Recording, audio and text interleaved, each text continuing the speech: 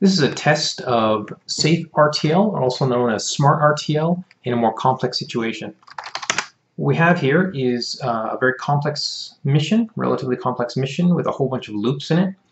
And what we're going to see is that the SafeRTL does successfully, come home with a much shorter path. So you can see it's flying around a whole bunch of little circles in the mission. The mission ends up here at 0.32. It's running at 4 times regular speed.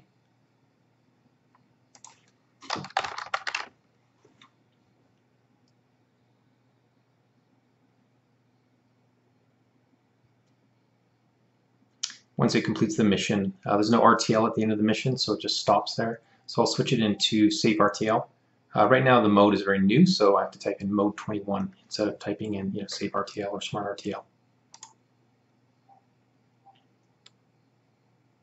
Okay, we're almost there. One more loop.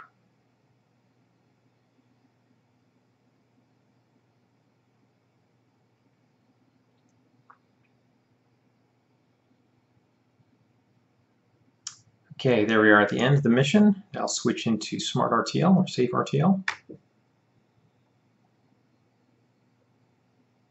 Turns around, and there you see. It took a shortcut right here. Instead of continuing along here, it took a shortcut. And comes back around.